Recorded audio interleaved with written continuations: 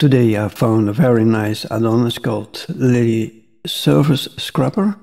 What you can do with that is, for example, you go to a website like cc0textures.com and there you download one texture, and then, for example, you're interested in, let's say, concrete. You copy the URL, copy, go to Blender, and then under the tab, Material tab, you see Lily Surface Scrapper. You click Import Surface, and then you paste the URL, and then you click OK, and then you choose a variant, and in this case I choose 2K. It's big enough for me. Then it will download all the textures and put them in a node tree in the shader editor. And in this case, it will apply it to Suzanne. So that was not my intention to, so I click on the plane, then Suzanne, and then I can click, for example, this, and do that. So let's give Suzanne also a shader. So we go back and we choose something else. Like wood is a good idea, and I like this one. Then I copy the URL again, go to Blender, import surface, paste the URL, OK, and then it will download the textures again and apply the material to Suzanne. Next, what you see at the background, that's a backdrop. And the backdrop has a special value. I put there in the value for each RGB 0.18, and that is for the false color. We can then calibrate our lighting or the exposure, so that we have a kind of reference of our albedo values.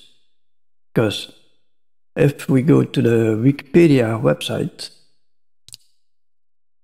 in Blender we are working with albedo values. And for example, fresh snow has an albedo value of 0.8. This in contrast to some textures, if they picture fresh snow, and often you have a value like 0.1 in the texture. So quite often textures are often too bright, or there's too much contrast, or something else going on. Anyhow, you want to calibrate your textures because they can come from several devices, not a white balance or whatever.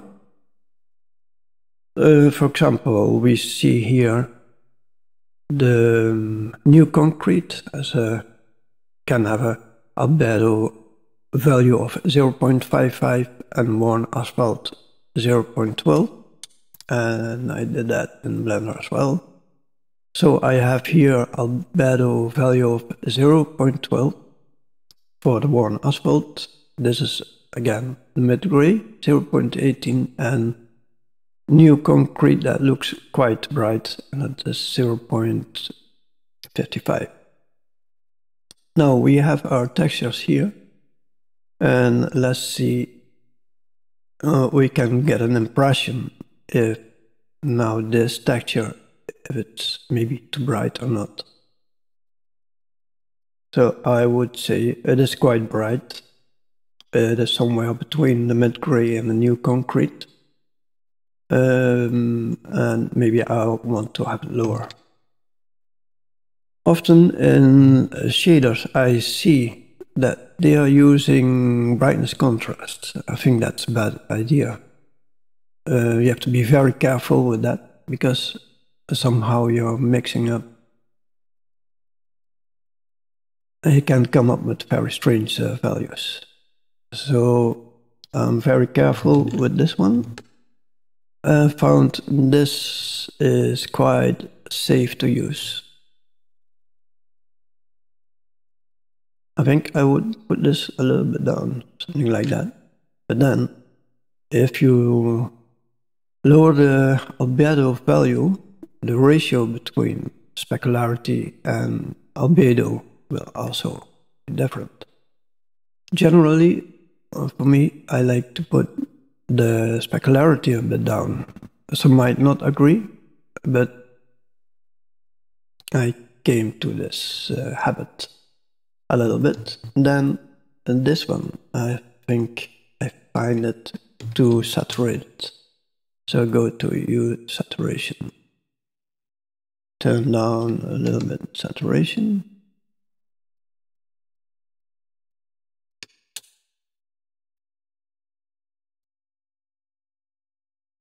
Yeah, I like this. I like that. So I show you the false color. So you go to this tab, that is the render tab. And then you go to Filmic, look, and then you go to false color, no, view transform, false color. And you see here the mid gray that has indeed the gray color. So around this area.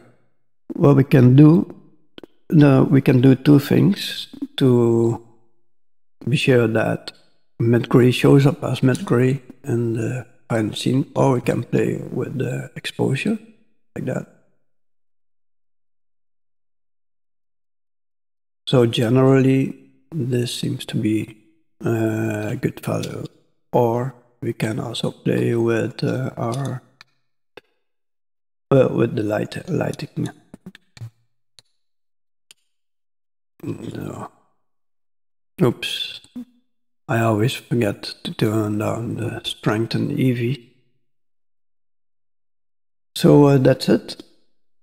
So I showed you the add-on Lily Server Scrapper and some tips on how to come to a kind of a consistency when importing textures. Alright, thank you for watching.